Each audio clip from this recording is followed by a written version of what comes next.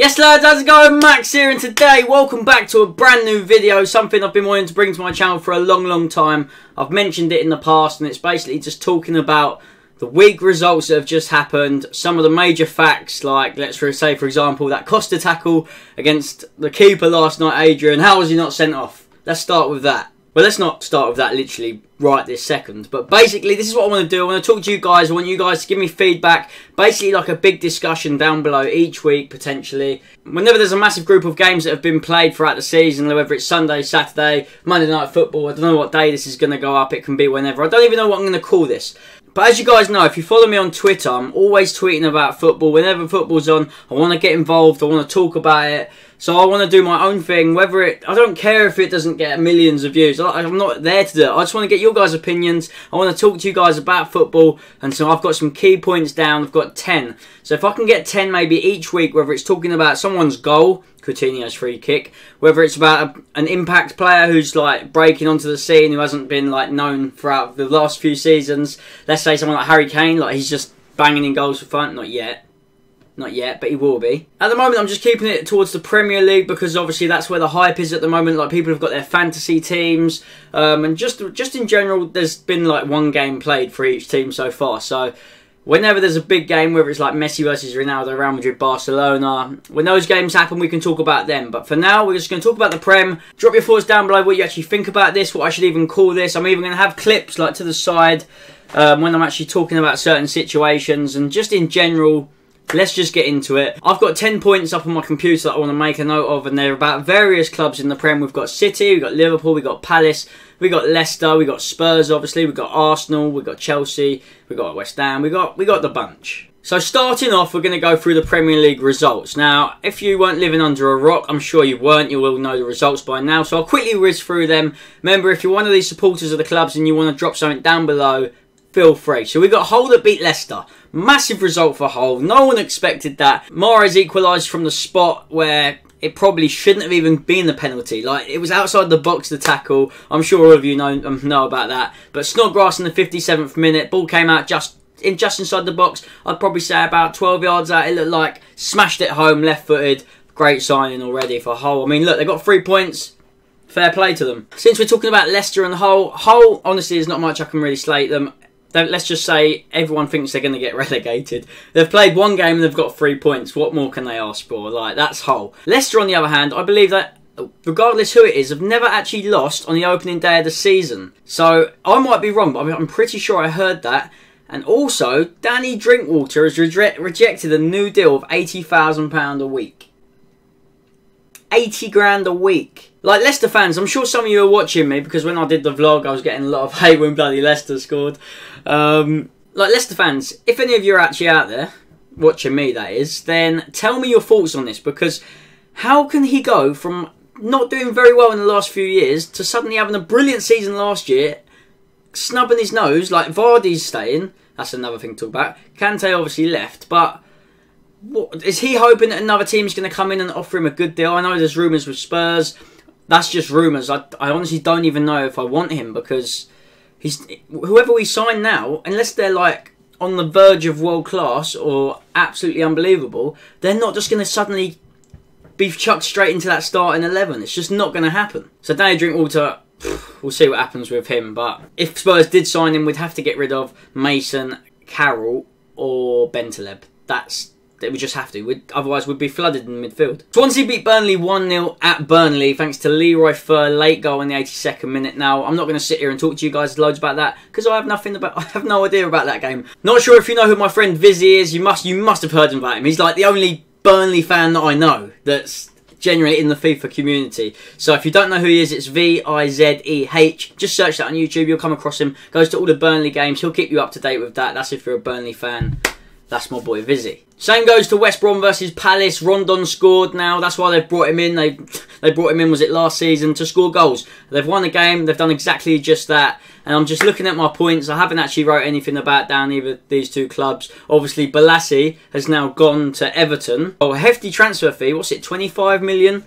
I had this debate on Twitter that I said I wanted him. And I would have been happy to pay that sort of money. And there was a lot of people saying, nah, shut up. He's not worth that. Well, He might not be, but if you surround him by a lot of the players that Spurs has, the way that we play, we spread the ball about the pitch. I mean, he likes to do his tricks, but he's a general good player. He's got pace, he can finish, and I am 100% sure if a bigger club did come in for him, he would just adapt. And he's one of these players, he would score a lot of goals. I think he'll do well at Everton.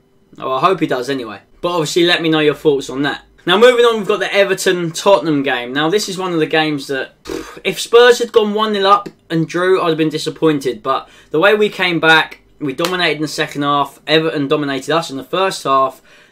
I can only say I'm happy with that result, just for the fact it was away as well. Barkley, free kick, drifted in. One of those where it goes all the way through and ends up going in. I hate those goals, but they happen. Then Lloris got substituted after that because he dived into the post or done something to his hamstring, I believe. I'm not quite sure what it was.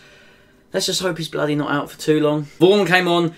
Delafeu got played through a couple of times and Vaughan made some great saves. So Vaughan, we did alright. Hopefully he's not going to start our next game, but we'll have to wait and see. Hopefully Lloris is back. Hopefully he just took him off just so he just... Ugh. Janssen came on and started playing with Kane up top. So obviously that was the first time we've seen those two in action together. And hopefully it's not the last, because I want to see Janssen and Kane playing together. Moving on, Lamela scored a great header. Walker whipped the ball in. Header. When does Lamela score headers? He normally doesn't even know how to shoot properly unless it's a Rabona. Excuse me. So that was great to see. I'll show you the goal right here. Obviously the ball got played in, like I said, by Kyle Walker. Lamela headed it in.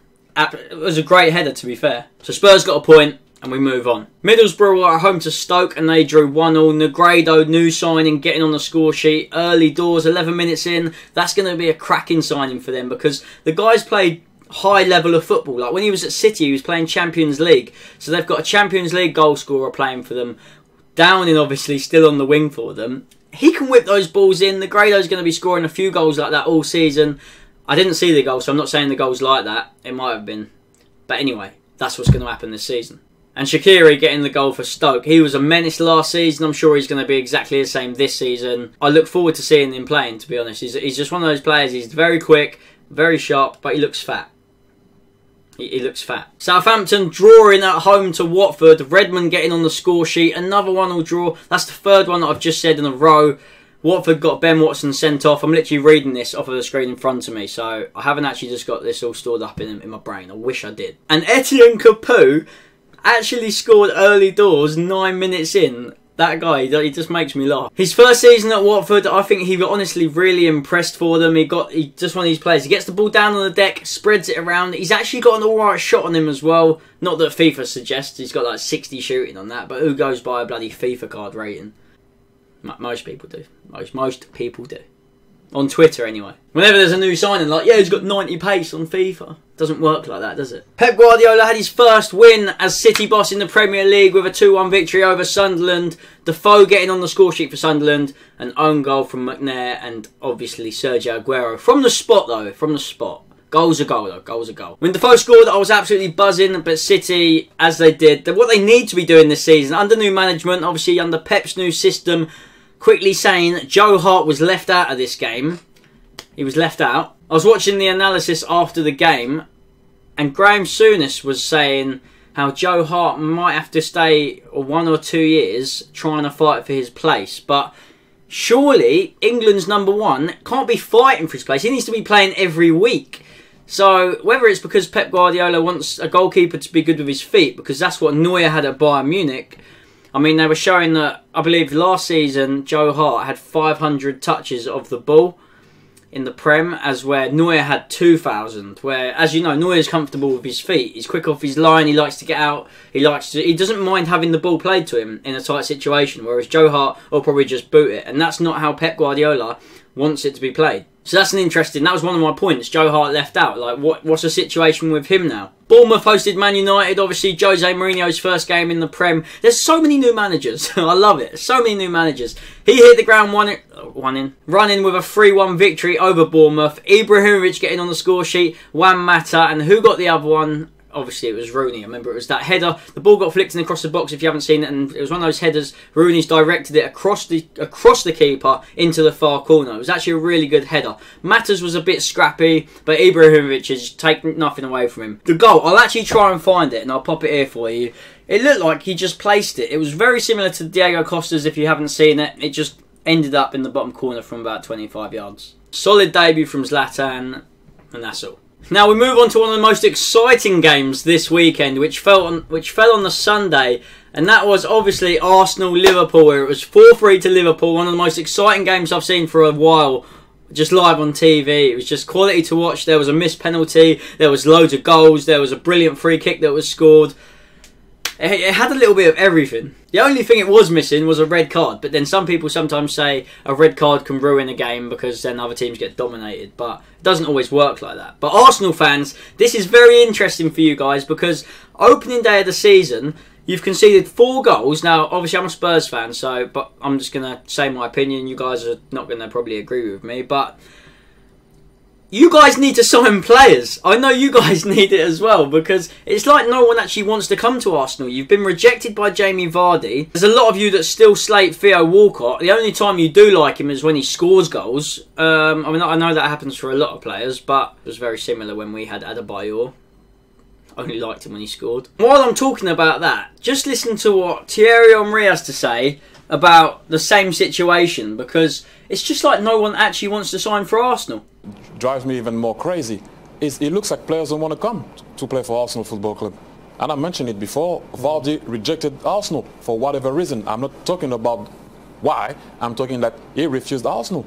And it seems like it's difficult to attract players. I don't know why, but it seems like it. I totally agree, Thierry. Totally agree, mate. Like, who's going to want to go to Arsenal? How many more seasons is Wenger going to get? Like, you're going to give him another 10 seasons or what? I feel like he's too loyal to the players that are below par. There's players like Walcott. He's just not good enough. He's up there on his own. That's not good enough. You've got a solid keeper. Yes, you've got Cech. Cech's brilliant. You're not going to lie. No one's going to hate that. Coquelin, he's like the Eric Dyer of Spurs. That's what people are probably going to compare him to. You've got Sanchez, who apparently there's transfer rumours. Bloody hell. RIP if you lose him. You needed Ozil today, though. You 100% needed him. But let's forget Arsenal. I don't really care about them. It's up to you. Drop me some comments. Tell me what you think. What's going to happen? You're going to sign any more players? Probably not, I know. Is it going to be another long season for you? But then, look, you grind out the victories, Arsenal, and that's what I hate. You still finished second last year. That just shows, like, you can do it. As much as I don't want you to do it, it's just painful for you guys to watch games like this. You can't be conceding 4 on the opening day of the season, which leads me on to Liverpool. Klopp, love the guy. You can't not love him. How can you not love the guy? I mean, the passion he shows is unreal. But their attacking threat this year is honestly unbelievable. I think Mane, people ripped me when I said he's not worth 30 million. I'm sorry, that goal that he scored, I'm going to have to show you the goal from Mane though if you haven't seen it yet. He picks the ball up, he sprints past the fullback, cuts inside, I believe it was Chambers that he got past, and he whips the most beautiful left foot, like the cleanest left foot, ping straight into that top corner out of nowhere. He created that goal all by himself. You can't justify a price tag by 1 goal, people were saying, but that goal was good enough to win the game, and like that's what Liverpool signed him for. They've got Firmino, Coutinho, look, that's another player. The goal he scored, I'm showing you guys this goal. The free kick, I'm genuinely worried about Liverpool this season. They're going to finish high up, they're going to do well. They've got a brilliant manager. The only position that they keep getting slaughtered for is the left back. One thing that I did forget to mention while I was recording this video is there was a debate on Twitter whether Payet's free kicks are better than that Coutinho one. Now I'm showing you a couple of Payet's free kicks right here and now. How do you think they compare? Because that Coutinho one was just unreal. Oh, Di Canio, it's Payet! He's done it! It was within his range. Let me know in the comment section down below. In Moreno, or Marino, however you say his name. Liverpool fans, you might as well play with 10 men at times. I've got a couple of mates that are Liverpool fans and they cannot stand him. He needs to be gone. He needs to go. They need to sign a replacement now. If they do that, then I mean they're gonna be right up there this season. I'm not a big fan of Mignolet. Don't think he's a quality keeper, but we'll see how they do. Remember, they've still got Sturridge to come back as well. Liverpool are going to be a threat. And they've still got Benteke. Let me just chuck that in there. Palace have had a 23 million bid rejected plus add-ons. 23 million. If they're not playing him, why don't they just get rid of him? Liverpool fans, give me your feedback on that. Now, last but not least, I know I've dragged this on way too long. Remember, it's the first one I've ever done, and it's the first first game of the season, so I just wanted to get all the points across, rabbit on a little bit. I know I can do that anyway, but we've got Chelsea against West Ham. Now, I was watching this game live in the other room. Chelsea absolutely dominated West Ham up to about the 60th minute when they scored. 77th, sorry, that was James Collins. Up to about the 75th minute, I honestly thought Chelsea could have been out of sight. Like, they were 1-0 up, Hazard got the penalties, smashed it down the roof of the net. No keeper would have saved it. But up to that, Hazard was definitely the best player. I think he got man of the match. I mean, he probably deserved it, as painful it is to say, as I don't like him, for obvious reasons. New signing Kante started, got booked within 3 minutes. I thought that was quite funny, but I've got him in my fantasy team, so I was a bit annoyed about that. But he's going to be a quality signing, nevertheless. Like, I actually tweeted before that goal went in and said, if Chelsea don't get a second, West Ham only need one chance. And that's exactly what happened. The ball fell to James Collins from a corner. I was about 12 yards out. He lashed it home. It was actually a brilliant finish. West Ham fans going absolutely mental. They should have held on. They just couldn't hold on, though, because it was an awesome strike by Diego Costa. I'll try and find it. I don't know if I can find it. I'll try and find it. But it was exactly the same as Ibra's. He just popped it into the bottom corner from about just outside the box. But, there's a but. Should he have been on the pitch? My answer is no. He shouldn't have been on the pitch. He shouldn't have been anywhere near the pitch after his slide challenge. Here it is. It's a disgraceful challenge. He's dived in on Adrian. His boots is actually gone into the calf bit, literally just there. How is that not a red? He's already on a yellow card. If it's not a red card, it's a second bookable offence. But, you know, he's at Chelsea's ground. Typical Chelsea. But one thing I do say I did love about Chelsea, or any manager, I love any manager that shows passion. When their team scores, they're running up and down the touchline, they're giving it some. That's what you need. You need that in football nowadays. You can't be just having a go at your players all the time. You need to show them when you're genuinely happy, when you're banging in a goal, celebrating. I love that. Fair play, Conte. He's going to be a solid manager. Will he go back to playing free at the back like he did in his previous role? We'll have to wait and see if he does that at Chelsea. But other than that, his passion is 10 out of 10. And this season is going to be too close to call from any team. Just absolutely ridiculous. It's just going to be mental. I honestly feel like there's 7 teams that could push for the title. So you've got the obvious ones. You've got your City, you've got United, you've got Liverpool. I mean, they've shown it. You've got, obviously, Arsenal always going to be up there. Spurs, I'm going to say. I mean, you've got Leicester that want to try and get back in there. And have I said Chelsea? I don't think I did. So there we have it. That is literally the first week. It was a brilliant week. And that brings us to that. That is bringing us to the end of the video. A very long video. If you have stuck around, drop me a tweet. I mean, because fair play to you. Because I've rabbited on the whole video. I just want to get my points across. Like I said, I love talking football. I want to know your guys' opinions. Now we go on to the 19th, 20th and 21st, which is next weekend, depending on when you're watching this video. We have Stoke, entertain Man City, Burnley, Liverpool, Swansea, Hull, Tottenham, Palace. My camera's in the way, so excuse me. We have Watford, Chelsea, West Brom, Everton, Leicester, Arsenal. And that's on the Saturday. So Spurs host Palace. We'll talk about that further on. But if you have enjoyed this video, don't forget to hit that thumbs up button. I'm out of breath. Lost my voice. Bloody hell. And that is that. We're done. I'll see you guys soon. If you want to see another one, take care. Bye-bye. Jesus Christ, I rub it. Whew.